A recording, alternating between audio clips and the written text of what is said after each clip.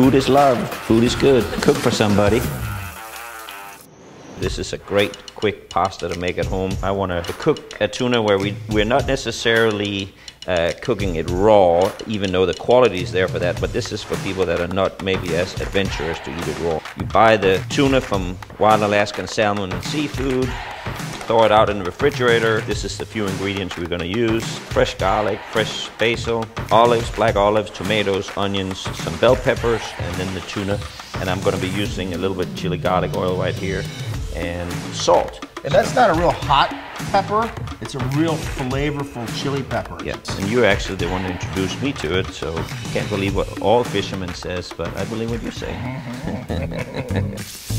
What is cool about this dish is you can put anything on there right away. And that's why this makes it so easy. You don't have to do anything. It's gonna go real quick. Take a little bit. Yeah, I like this already. And so you can see what I want to do is just really quickly sear off. I like it already. Yeah, look at all these colors in there. Isn't that great?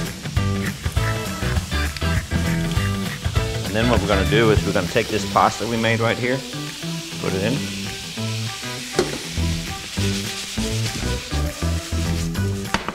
And what we're going to do is put it right in here. And that was under a minute. That was under a minute, yeah. And that's not a fishing story. Nope, look at that. And you can use salmon, yep, tuna.